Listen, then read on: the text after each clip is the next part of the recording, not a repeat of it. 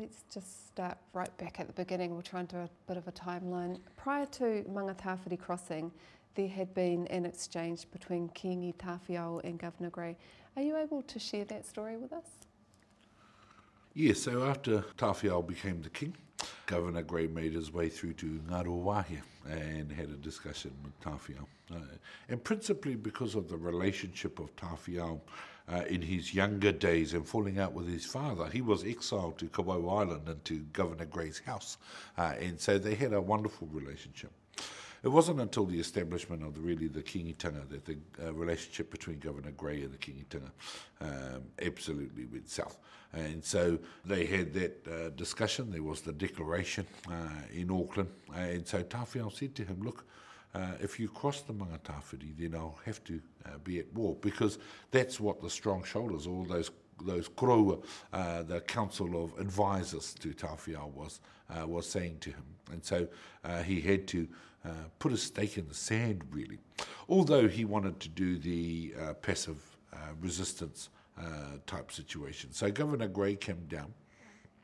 He came down to see Portito before his death, and then he came down to see Tawhiao about putting the kingitanga down, or putting the kingitanga aside, because it was looked on as a frontal attack, really, on the monarchy of England. And as Governor Grey was the face of the monarchy of England, those sorts of discussions ensued. So the kōrero was, if you cross the Mangatawhiri, ka tū te pakanga ki roto o Waikato. But prior to that statement, there had been an ultimatum, really, wasn't there, around the kingitanga and about whether they ceded their ceded sovereignty to the Queen? Very much so. So our whānau and Tāmaki especially, where there was a declaration that if they didn't agree to the mana of the Queen, then they had to move south of the Mangatawhiri and into the Waikato. And so some of them did. So there were significant hapu, and actually there was sort of hedging of bets. So some people of the hapu came south, and some people stayed to look after the land interests. That declaration happened in 1863. All that while, though, they were creating the Great South Road to move troops south. So it was sort of like a fait accompli that they were going to attack the Waikato. A number of people from Tāmaki came south. A number of people stayed to hedging their bets, and then war broke out. And so the ones in Tāmaki actually stayed there to look after the whenua, and that was really a strategy on behalf of those hapu and on behalf of the kingitanga. If we just jump back a little bit, I think one of the interesting things in researching this story and listening to some of the kai kōrero is this relationship that Governor Grey had with Portito te Wherowhero. Can you elaborate a little bit more on that? Because he even gave his son to Governor Grey to look after. On his first tour of duty, so Governor Grey served 2 terms as governor. On his first tour of duty, it wasn't about creating the battles and things like that. So Governor Grey came. He actually learnt to speak Māori. He got on with a number of rangatira from the north, from all around, really, and he knew how to create those relationships. And one of the strongest relationships really was with Portito te Wherowhero. So in the 1840s, 1844, Portito and our whānau in Tāmaki staged the big pōwhiri for Governor Fitzroy in Remuera, and it was a huge affair. Later on, when Governor Grey came, they had an awesome relationship, and actually Governor Grey was a prolific writer, so there wasn't a number of writers at that time. And so Governor Grey actually recorded a lot of the mōteatea, because Te Wherowhero was a mōteatea man. And instead of giving you a yes or no answer, he would use a mōteatea, and you would have to think about what he was meaning in those sorts of waiata. And so they had a wonderful relationship, actually so much so that Governor Grey asked Te Wherowhero to become the protectorate of Auckland. And so Te Wherowhero lived at the domain at Pukekawa and Pukekaroa. There at the domain, he lived at Mangere and brought a number of Ngāti Mahuta people to be trained by the militia of the time as a protectorate of Auckland. There had been sort of notions of people from the north, the south and the east that were wanting to attack Auckland. The trade routes were some of the strongest from the interior of the Waikato, up the Waikato River, across to the Manukau Harbour, and then right into Auckland and Market Road, and selling their wares. Their schooners would stay there. And that was all because of the relationship, really, between those rangatira and Governor Grey. So they had such a relationship that when young Matutaira fell out with his father, he was shipped off to Kaumau Island to learn some diplomacy or things like that. And he stayed there with Te Rauparaha's daughter. And so, those relationships. Later on, when Te Rauparaha was in prison, he was imprisoned on a boat in Auckland, and Te Whirowhiro petitioned Governor Grey to release him to his cottage at Pukekawa. And so Te Rauparaha became under house arrest in Te Whirowhiro's house because of that relationship with Governor Grey. Yeah. Therefore, that discussion between Tāwhiao and Governor Grey over standing down whakanoho te kingitanga, that must have been, with what we now know about the relationship, the kind of intergeneral relationship they had in their whānau, in both families, it must have been a pretty intense conversation. Can you share what was said? Where it really went sour was in the discussions between Governor Grey and Te Whirowhiro, when Governor Grey came down and he said, "Tuku ato kingitanga kiraro." And Te Whirowhiro said, "Well, I can't, because it was actually put up by all of the chiefs of the motu, and I don't have the mana to do that." And then Governor Grey says, I'm going to drink all of your water. I've got a cow that's going to drink all of your water and eat all of your foods. And then what will you eat? And Te Whirowhiro ultimately said, I will eat you. And so from then on, there was no more discussions between Grey and Te Whirowhiro.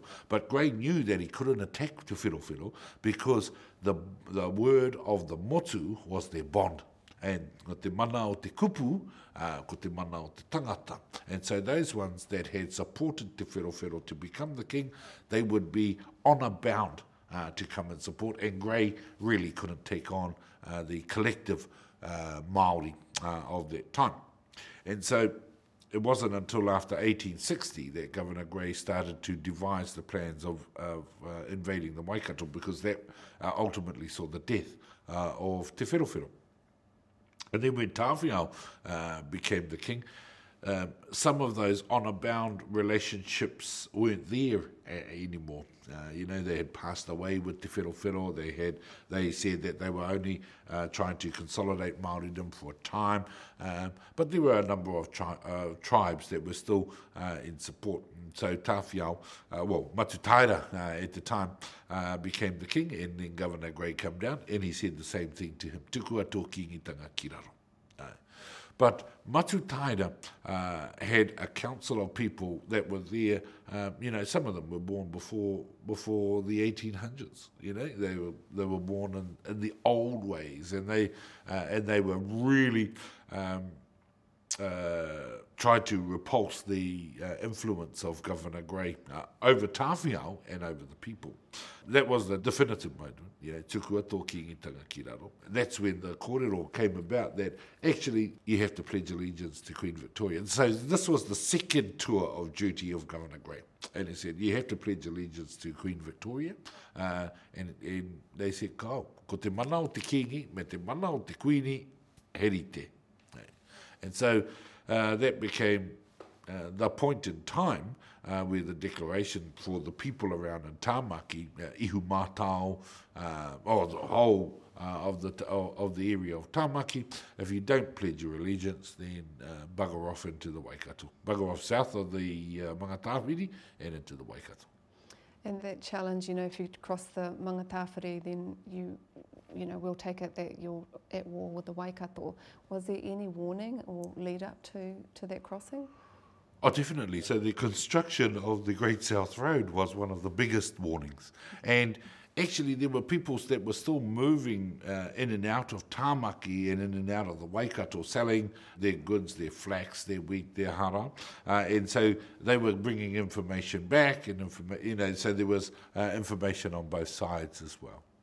There's an idea that there was a proclamation that was sent but may not have been received? As far as we knew, there wasn't an official proclamation of a declaration of war.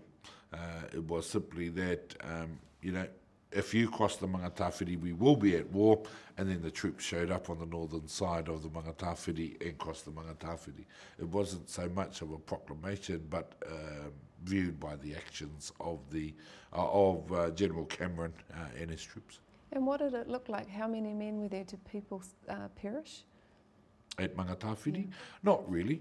So there were, the Kohe Ridge is up the top there, and they were just watching and waiting. As soon as they crossed, that's when the preparations began at places like Rangiriri. There was those places at Mercer, and so they started preparing, Māori I'm talking about, started preparing for defensive. And their strategy was, it wasn't supposed to be the big battle at those places. It was supposed to be in a bottleneck sort of strategy, because it was easier for them to draw them in and then attack them from all sides. Well, Rangiriri was too open.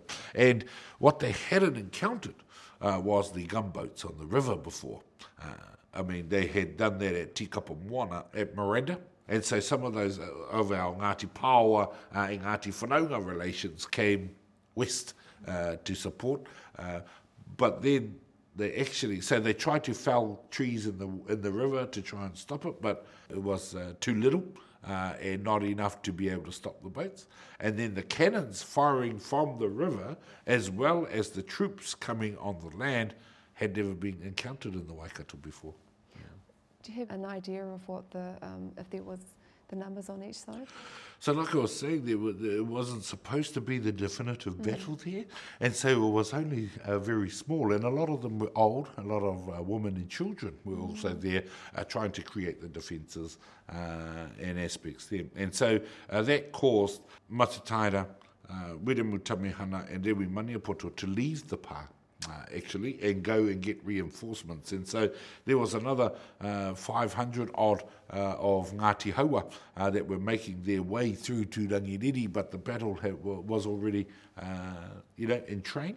And so there were far more Pākehā militia. And when I say Pākehā militia, I'm talking about others as well, like Kukutai and Te Wheoro, had brought their people to fight alongside the Pākehā. And then the Kingitanga warriors were very few and far between, but the trenches were they were so high that it was quite difficult for a lot of troops to get up them at the same time. So there were mitigating factors on each side. Before we go to Rangiriri, I don't want to wash over the naming of pōkeno and places like that. For Mamai talks about that those, pōkeno as we know it is actually te pōkeno. And I wondered if you might be able to talk to us about the oral history and the reasons why places had been named, kia kore tātou wareware, but what is the meaning of pōkeno? So actually the attack on Waikato started at the Pukekohe East Church. So there was a little skirmish there. I think there was a couple of Māori that died and one of the Pākehā that died at the Pukekohe East Church. And then they were making their way down. Because of those mate, they called that place Pōkeno. Pōkeno. But then when they wrote an E, they wrote it as an E. So now in today's orthographics, I suppose, it's called pōkeno. But that's because the E was the E Māori and the E Pākehā had the same sort of twang. And so that came about because of that. There were a number of very, very small skirmishes, like felling the trees into the river, and then shots were fired and someone would be hurt and things like that. Well, that was encompassed in that name in Pōkeno. So Māori would have been getting ready because Rangiriri appears like it would have taken some time to prepare that pā site. it's said to be the shape of a tuna. Can you talk us through that? Yeah, so the rangiriri, so the pā was actually designed, it was way wider than what we see today, but the pā was designed by Te Wharepu, who had been part and parcel in our kōrero at Ruapekapeka, up in the north, and he saw the cannons of the Pākehā, and so created the trenches to be able to absorb, I suppose, the impact of the cannons. But actually, so it started from, the Waikato, and then it went all the way into Kopuera, and then into Lake Waikare. It encompassed almost the whole of the township of where Rangiriri stands now, or on the crest of the hill, anyway.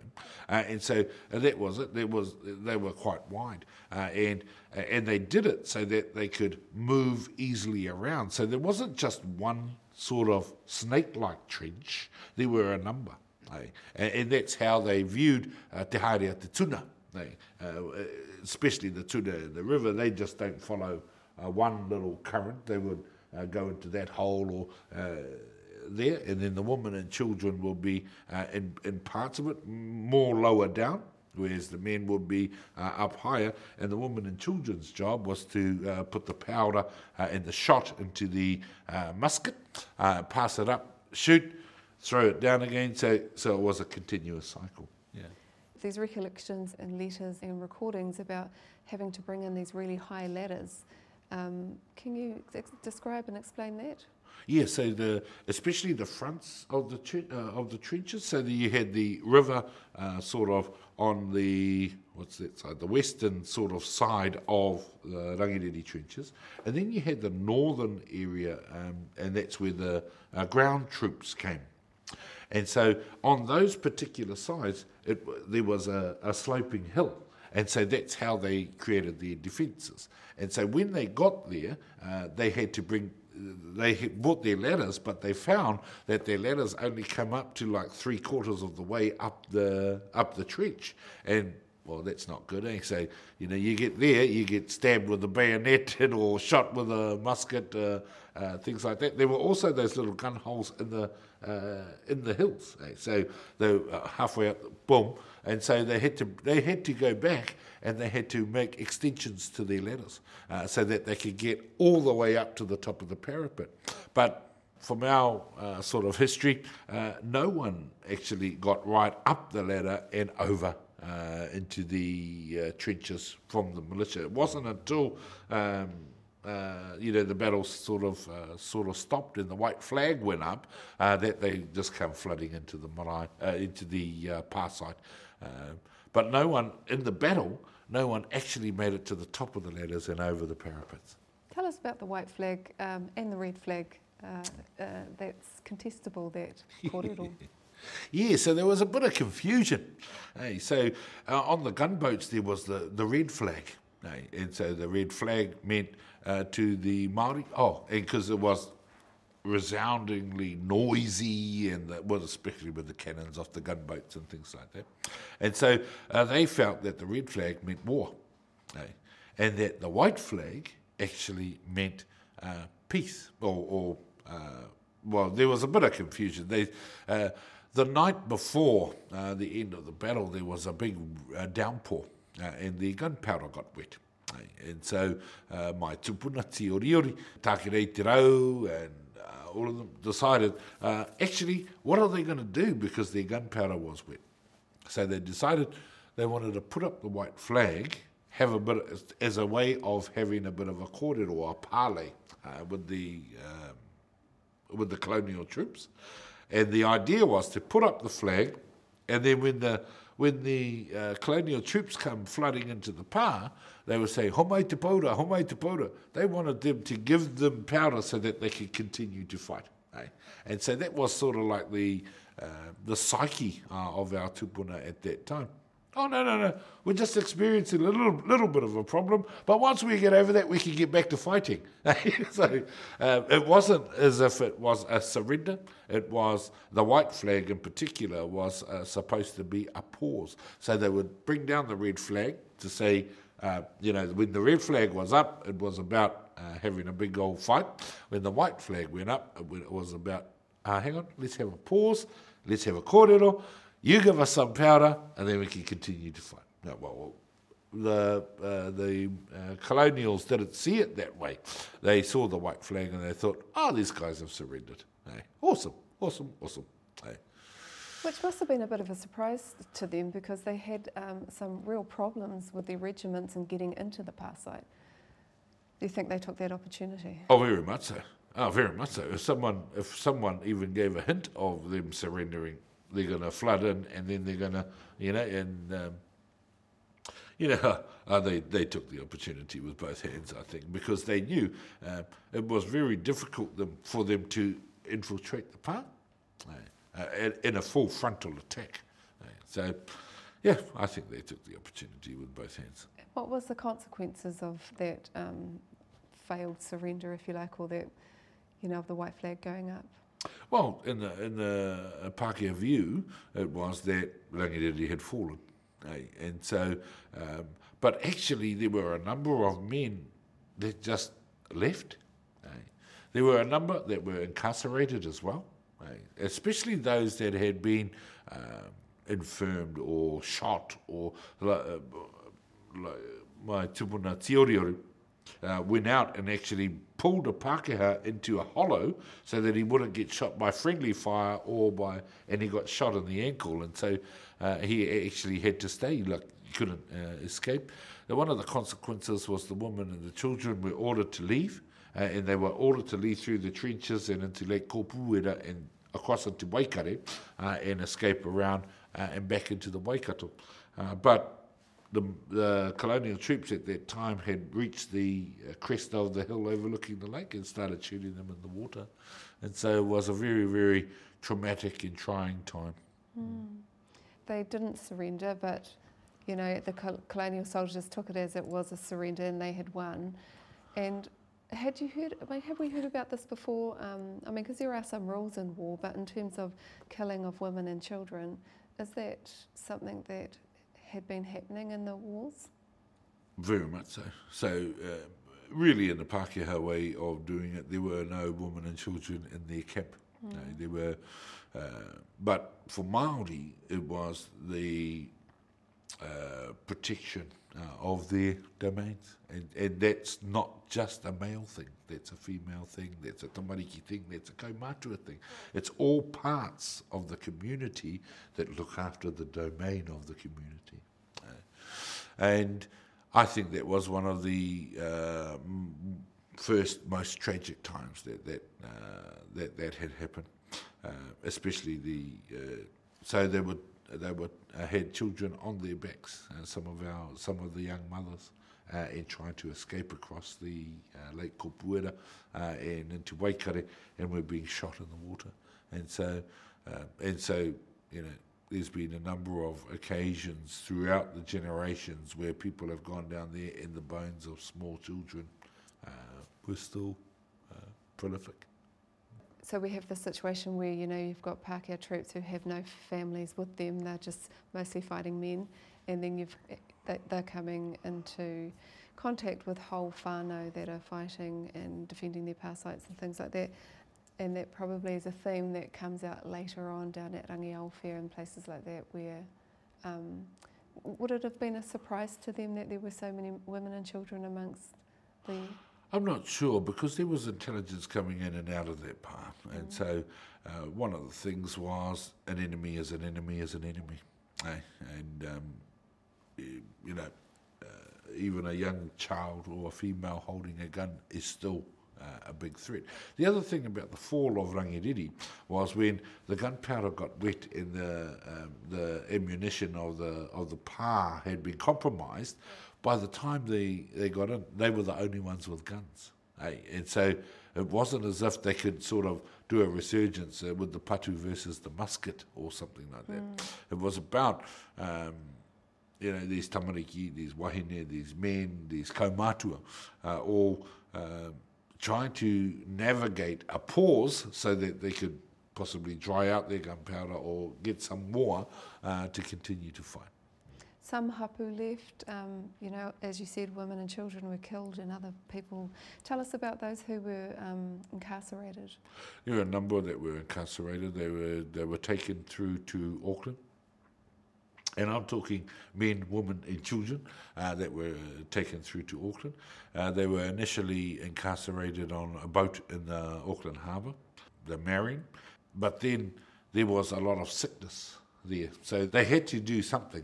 One of the things that we know is that there was a woman that was incarcerated from Rangiriri called Hariata, and she gave a lot of the waiatas to the people that could write at the time, and so there was a lot of reference about those waiata. That's how we know that there were women and men that were incarcerated on the boat in Tāmaki.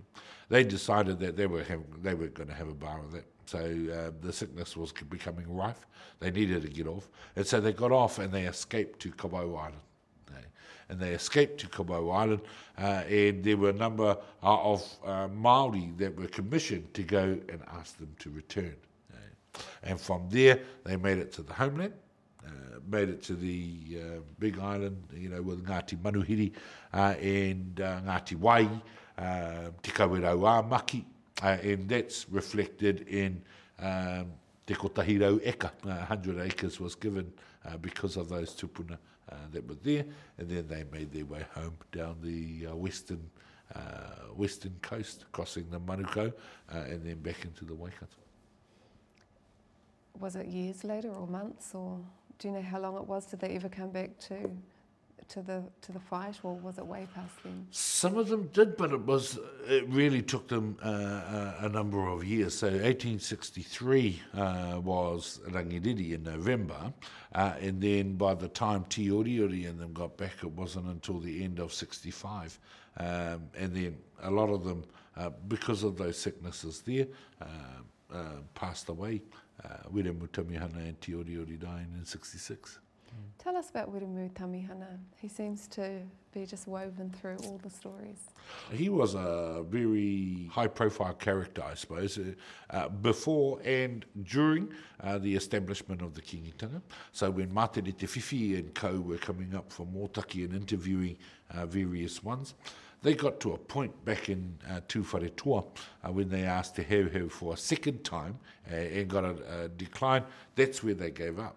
But Wiremu Tamihana could see the vision of nationhood, I suppose, that was coming up. And around that time too, Wiremu Tamihana had gone to Auckland to seek an interview with the governor of the time, and he was left in the waiting room for more than a day. And then and he kept asking to see the governor because they had a sort of gentleman's arrangement that they would be able to have access to the rangatira of the Pākehā. And when the one of the clerks said, "Oh, you have to call through my legs," that was when he knew, you know, the writing's on the wall. You know, these guys, they don't even want a relationship anymore. And so he left in disgust and sort of turned his mind to the establishment of the kingitanga as a form of nationhood for Māori. And so he took up the challenge from there on, principally supporting Te Wherowhero as the king. Prior to all of that happening, Wiremu Tamihana and his people had killed the grand-aunt of Te Wherowhero, and he knew that Te Wherowhero, if he was to become the king, he wouldn't be able to extract revenge because he would have to put all of those things down. And so Wiremu Tamihana e Pukawa nominated again Te Wherowhero, and when Te Wherowhero said, "Kua tō te rā ki au," they talked about the sun rising again in the morning. And so he said, "Oh no, I've got to come back to my whānau, especially of Ngāti Maniapoto, to ask for support." He went to, Te Wherowhero went to Te Akau, to his uncles there. He came to Ngāti Apakura at Ngāroto, and then to just outside of, in between Otorohanga and Te Kuiti at Haurua, to ask Ngāti Maniapoto. All of them said, tukua tō raru ki raro. So his grand-aunt's unavenged death, they were encouraging to leave it aside and to accept the kingitanga. The support of Ngāti Maniapoto was ultra important to Te Wherowhero, because the whole area from the Waikato and its rivers and mountains, and then the food basket of Ngāti Maniapoto meant that he would be, if he was to do it, then he would require the support of all of his people. And Wiremu Tamihana, actually, Te Wherowhero was still a bit uneasy about accepting it. And so they called a hui at Rangi Aowhia. And prior to Te Wherowhero coming, because it used to be Ngāti Koroki, Ngāti Haua, Ngāti Rahui, and Ngāti Hinetu all living together at Rangi Aowhia, because that was really a whenua haumako. It was like fertile for growing a whole lot of things. Prior to Te Wherowhero coming, Wiremu Tamihana brought his daughter to be married to a man from Ngāti Apakura. And because Te Wherowhero's grand-aunt was closely allied to Ngāti Apakura, that was looked on as clearing that raruraru.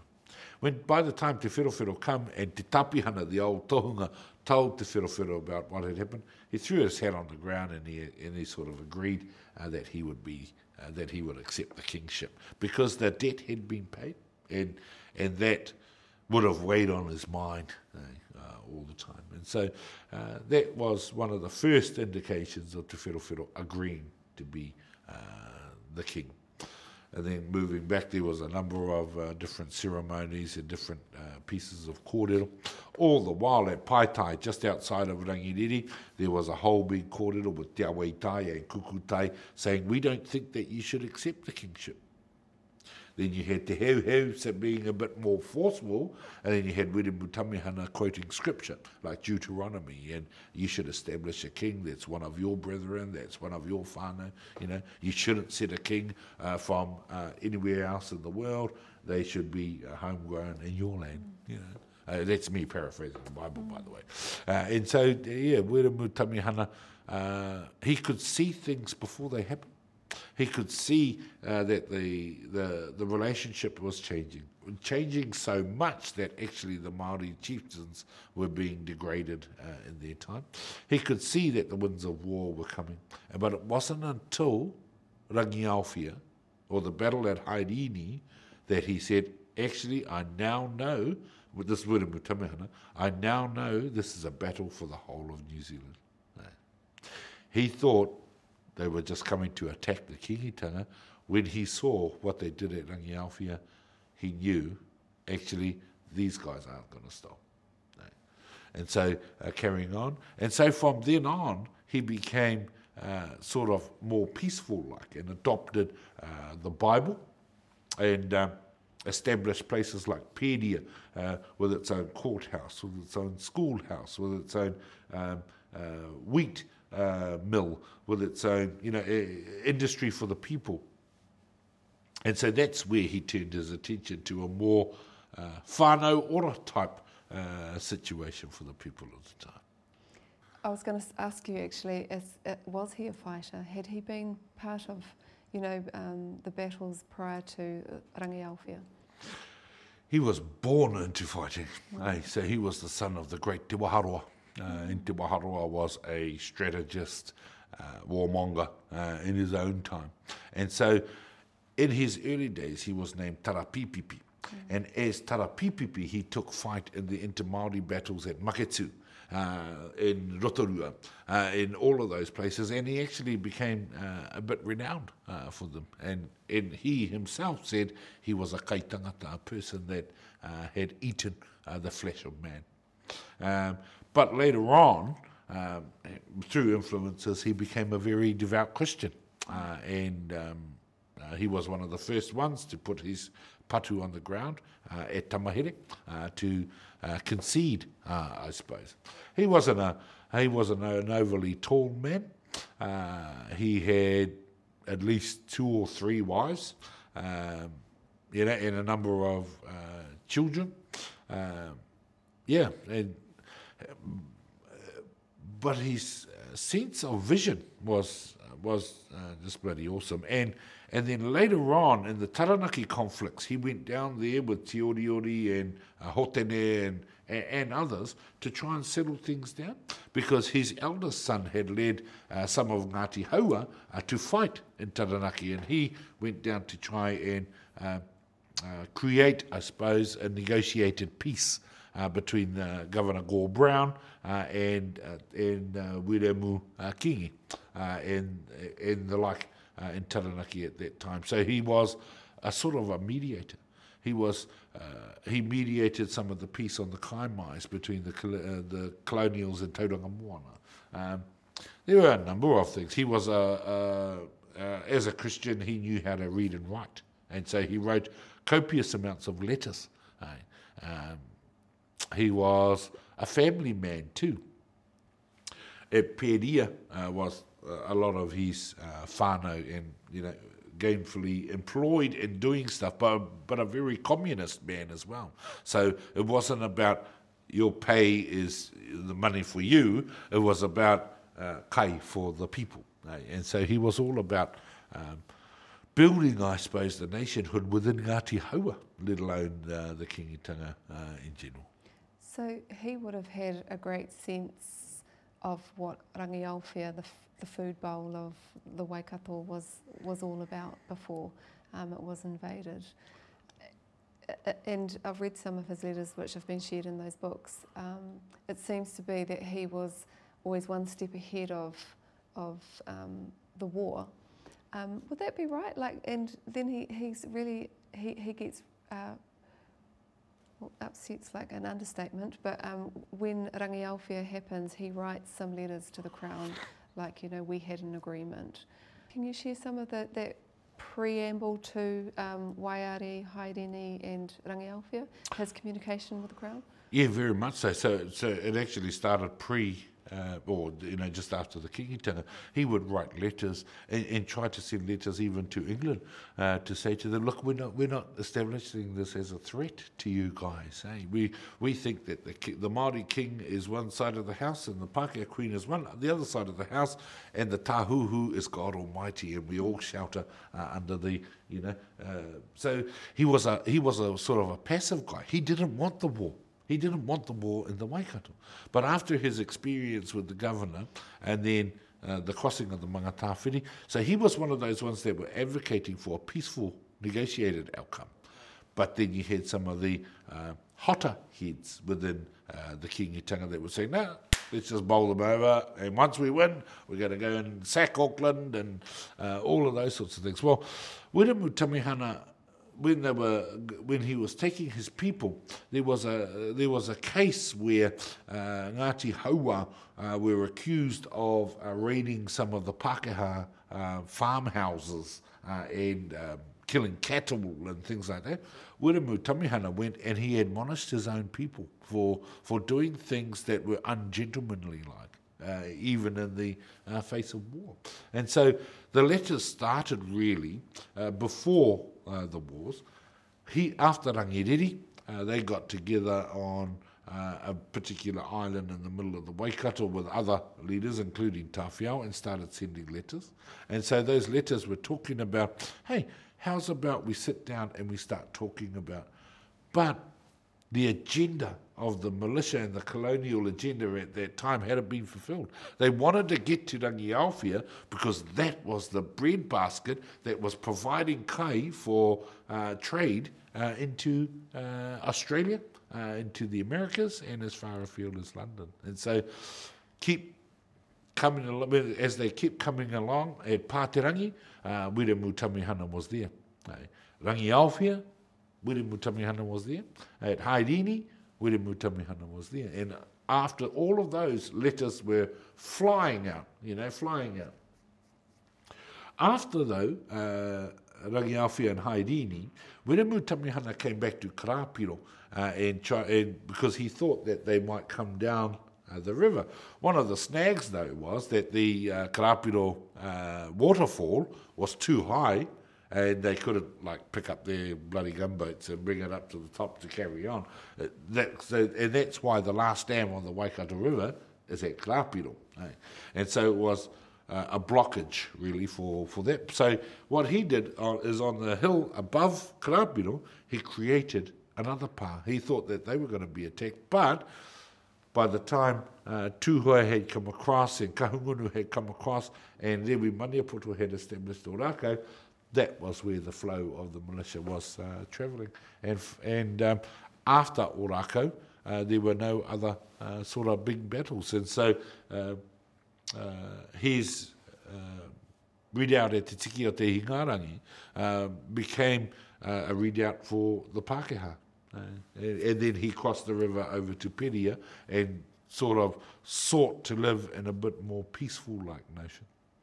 What happened before Rangiaowhia? How did we get to Rangiaowhia?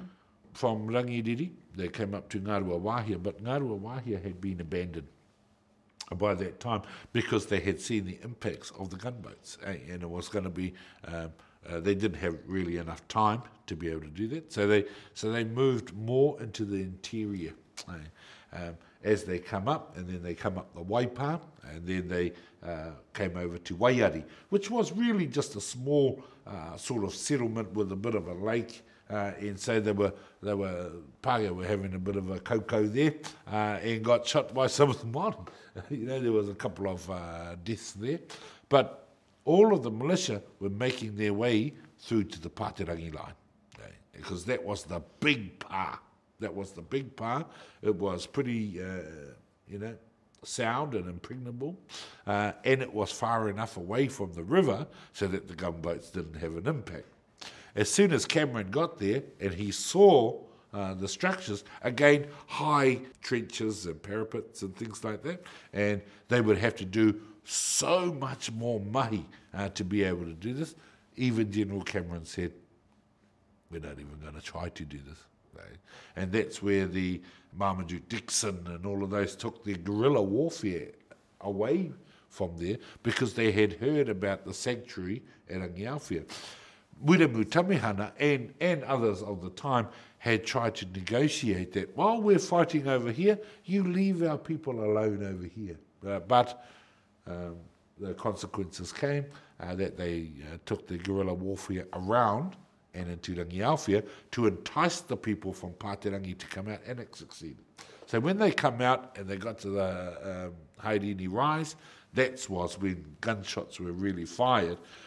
Rangiaowhia was an invasion. Now it was a devastation, really, of old people, of females, of tamariki that were ensconced there, and they thought that they had the protection of the churches there. But it was, in the final analysis, it was actually some of the ministry that was giving, like Wagner, and giving those sorts of kōrero.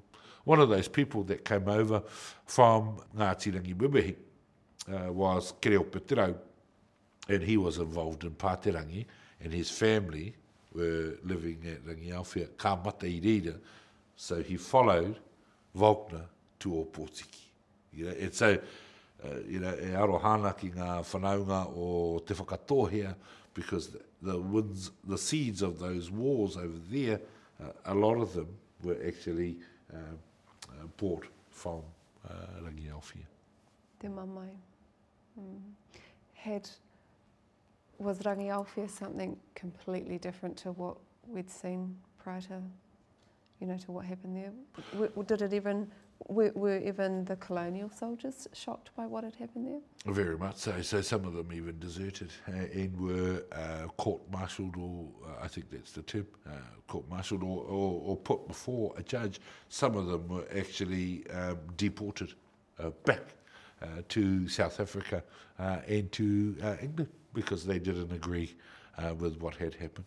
Firstly at Kopuera, and then Māori knew they would go to the nth degree. And then with the burning of the church at Rangiaowhia, that was, they had struck up wonderful relationships with religions at the time. They felt there is nothing, these guys, there is no end that these guys won't go to for their purpose. And so it became a real point in time that changed the mind shift of Māori. That was when mistrust with the religions came.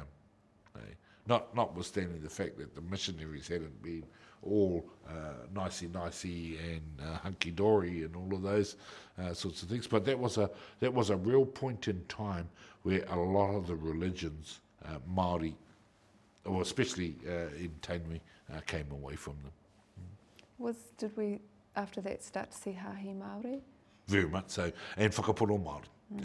So prior to that, everyone had their own sort of atua, the atua riri, the atua kai, the atua, all of those aspects. But then with the coming of religion to Aotearoa, and especially Te Whero embracing religion, when he said, tōko tau atua ko uena ko kai tangata, nā nei tōko tau atua ko te matua nui o te rangi. That sort of told the people at that time, and especially with the kingitanga being raised up with the Bible, not a crown or things like that. It was actually the Bible, and being ordained with oil was hugely Christian influences in the processes and procedures of the kingitanga. And so, we saw various paumie there. We saw the resurgence of tohunga in the karakia and the wharewananga.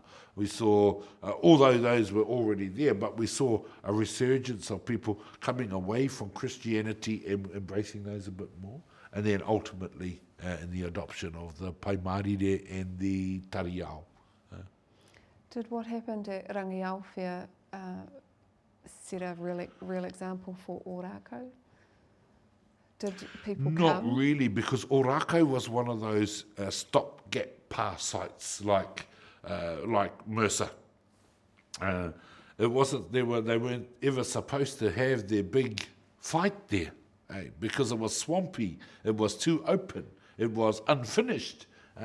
But when Tūhai come and they said we didn't carry our guns all this way, to sit here and have a kōrero. They wanted to fight, and Rewi had to honour them because they had put out the karanga to come and support, and so they fought in an unfinished pā. They fought a bit away from water. They fought with minimal ammunition. All of those things had a big weighting, and then with the swamps around,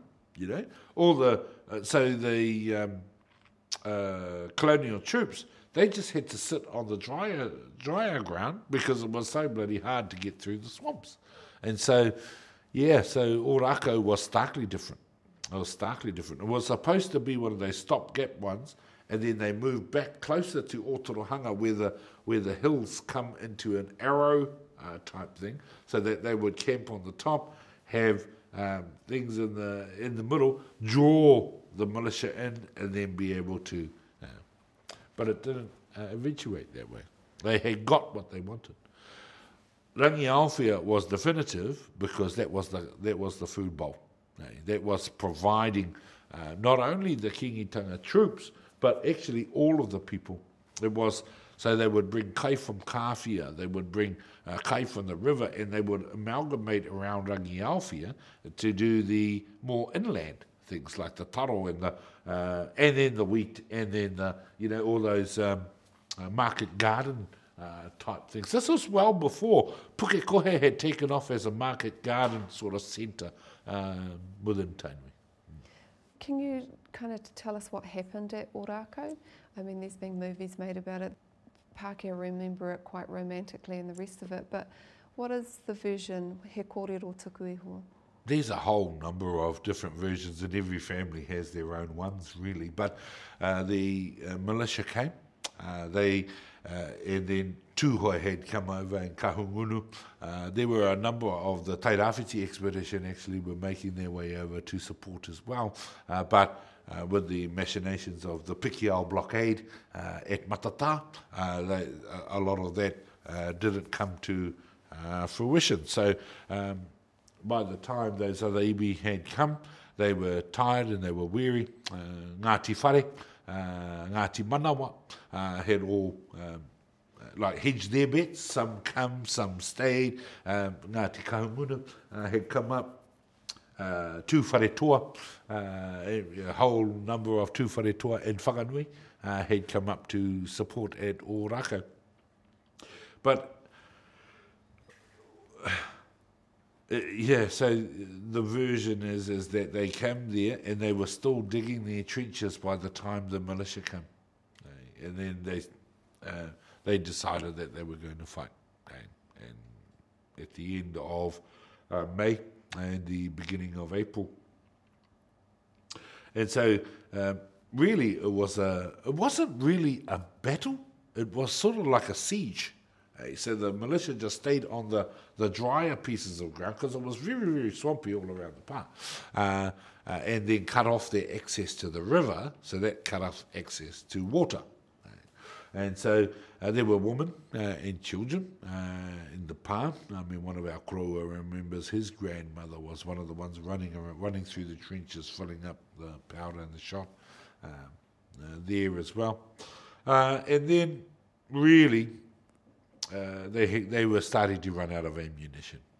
And it was sort of noticeable. And so the Pākehā noticed that was happening. And so they said to them, right, well, send out your women and your children. Send them out and we won't harm or molest them. But the influences that had happened at Kopuera and Rangiaowhia meant that they didn't trust the word of the enemy. And so they refused. And actually it was a woman, it was a Humai Te Pairata, that stood up, Hitiri's daughter from Ngāti Te Kohera and Tū Wharetoa, that stood up and said, no, if our men are to die, then we will die also. And then there's a bit of a debate about who said it, but it was either Ahumai or Rewi that said, and we will fight on forever and ever. Ka whawhaitonu mātou ake.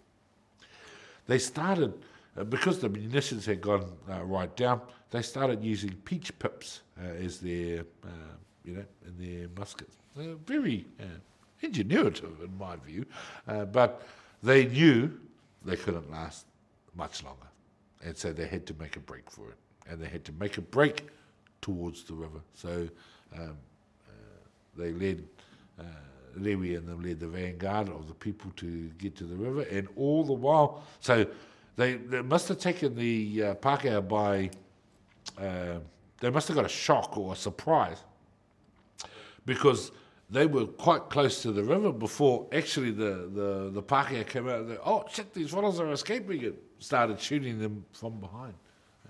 But a lot of them got over the Pūniu River, and it was there really, it was sort of almost immediately after that Tawhiao came to some peaceful discussions with Cameron and co, and put his hat on the map. Well, when he put his hat on the map, the brim of the hat was around the Pūniu River, and so they were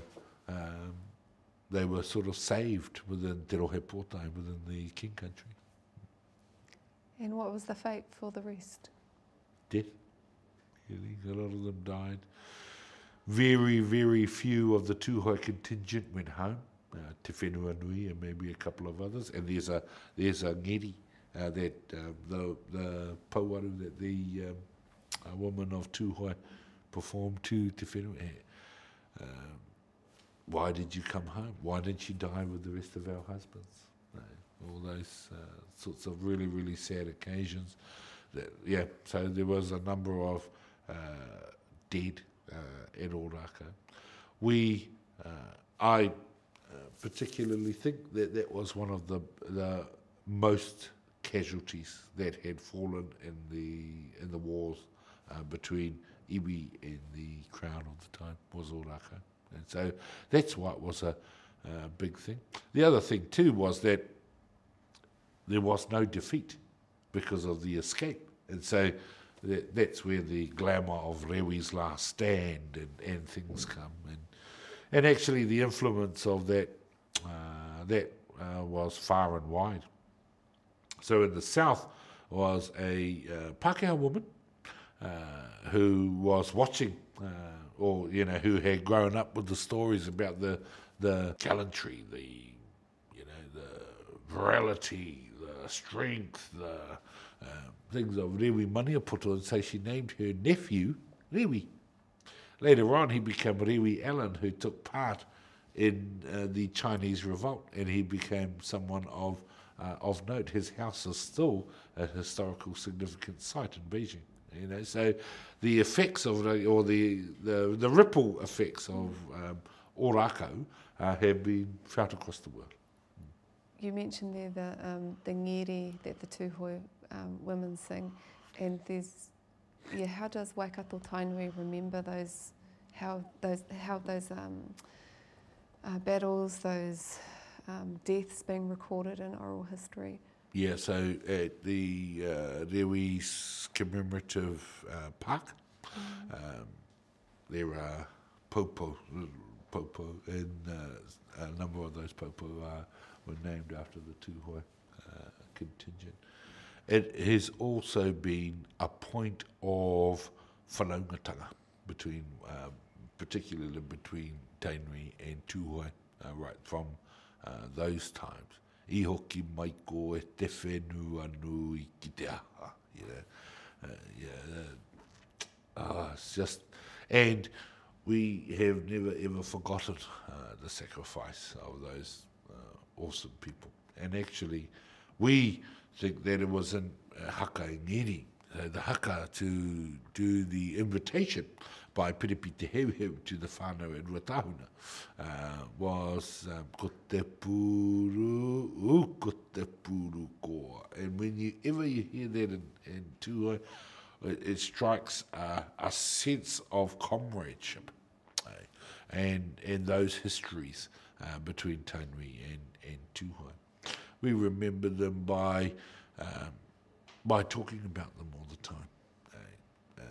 We have Te Puea, and particularly in the times of Te Puea, tried to repay with some of the settlement monies of the 1946 settlement that weren't accepted by the whānau Tūhoe. It wasn't about moni mo te toto. But then those relationships are such that they have been fostered in right through to the current day. And through the names, so many people in Waikato in the King Country are called Mamai or Mamairo. They're a significant name, Mamai. Right throughout the battles, actually. So the naming of the children is... You hear it especially at Rangiaowhia because they tried to kick the hole in the wall, but by the time the flames were engulfing the church, they could only create a small hole, so generally only children could get out and hide in the swamp. And then those ones turned around and looked back. We had te keu, which is the trigger, te mamai, the pain, te pāhuatanga, the invasion, or there are heaps and heaps of names, heaps and heaps of names there. But right from Rangiriri right through, they would name particular children about after particular events that happened. The land confiscations of Waikato, 1.3 million hectares, acres, can't remember. Acres. How, following Orako, what happened in the next decades? What would life have been like for Waikato and people from Te Rohi Pōtai? Really was exile. So there were a number that had stayed on their lands, but those who were particularly the ones that had either either fought with the Pākehā or not opposed the Pākehā. And so there were a number that stayed, but the vast majority of the Kingitanga support had to get out, and they had to move into the Nehe Nui. And it became a safe haven or a sanctuary for anyone. Te Koti came, There were a number of different ones that came to Te Nehenui that had prices on their head that came to the King Country because it was a safe haven. It was like a sovereign nation, actually, within New Zealand, because it was the mana, not only of the king, but of the rangatira of that time. And that extended out to Kāwhia, right down to Taumaranui and to Whanganui and, you know, parts of Tūwharetoa. It was quite a vast sort of area. So it was exile, really, and Pākehā tried to come and especially Donald McLean and others of the minister, you know, so they were ministers within the Parliament. They had tried to come to make deals, you know, things like that, but the vast majority of those weren't accepted. And it really, and so Tawhiao had a bit of a trek around Taranaki, and that really that had a defining sort of influence on him because of Te Whiti and Tohu, because of Te Ua Haumene and the Paimārire, because of Titoko Waru and the strength. And so they decided that they would follow a path of rejuvenation of mana motuhake. Whether it be in communications, whether it be in finance, whether it be in land. So they set up a land league. They set up their own sort of spiritual, what do you call it, like spiritual organisation. It wasn't so much of a hahi, but more of a whakapono, you know, the Paimārire in its beginning.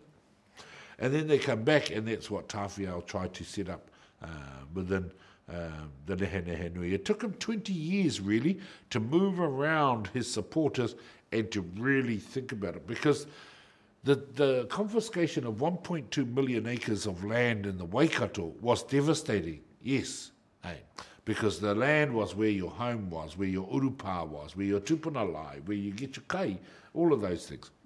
But actually it was the psychological damage that the Raupatu had inflicted on the kingitanga and its people. And it took Tawhiao a while to get the sort of mind shift out of the doldrums of the mind and into a place where they could actually discuss where are we trekking to from here. So the Raupatu became the single most devastating impact on the kingitanga and Waikato, but it also became the single most rallying point for the psyche and the people of the kingitanga going forward. So the search for redress happened. Coming back after 1881, Tawhiao laid his weapons down at Pirongia in front of Gilbert Mayor, the then magistrate at the time, really bringing the Waikato chapter of the wars to an end. It took until 1881 to be able to do that, and then he came back into the Waikato. After 84, when he went to England, 85, he came back and started to establish mana motuhake pathways, including the Paukai, including a bank at Maunga Tautari, including his own communications through Te Hokioi, including his own parliament at Maunga Akawa. You know, all of those things were coming about because of mana motuhake pathway. Was there a price to be paid for creating Te Nehenui for the King Country? Very much so.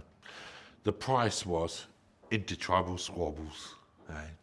And so you had different rangatira who had mana over their particular domains. They were supportive of the kingitanga, don't get me wrong, but they felt that they had the mana over their river, their kainga, their, you know, those things. And so it became a little bit bitter between the kingitanga and the local mana, if you like. It also came about that the government were trying to divide and rule. So Tawhiao had said, before he went to England, he said no to the railway. And he made it clear of his intentions. As soon as he was away, some of the Ngāti Mania Putu chiefs agreed to the railway, but they had their own reasons for doing those things as well. So they were doing what they felt was important to look after the mana of their localities. And Parihaka had just happened, I guess, is in 1881. So, yeah. So the railways were, so the decision, I guess, would have been with knowing what was happening down the road. Well, it's the same protagonists. So Bryce was down there, Bryce came to Kawhia and started to threaten the kingitanga. And then Gilbert Mayer, as the magistrate, came over and he said to Tawhiao, we're just going to wipe you guys out. Tawhiao said to him, well, if you're so strong, then the wave of your sea will be able to get to the top of Pirongia. If it doesn't, we'll call you a moana kahakore, like useless fella. Moana kahakore is still the whare nui at Rako Nui to this day to remember those kōrero. And so the same protagonists that were in Taranaki and the Waikato, I don't know why, but there was all those connections between Waikato and Taranaki. Ngā kiwai o te kete that we fought together, we sat together. You know, we were in our history, we weren't always the best of friends. We used to have intertribal wars with each other.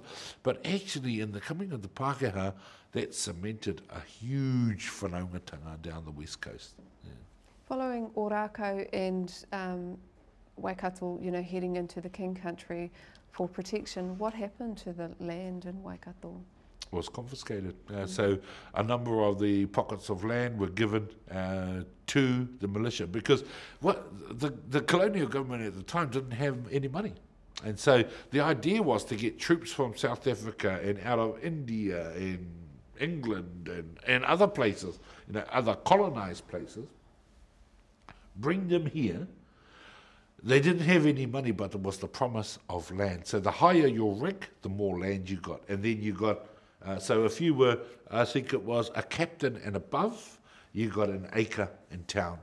If you were lower than a captain, then you got a half acre. And that's how they established townships.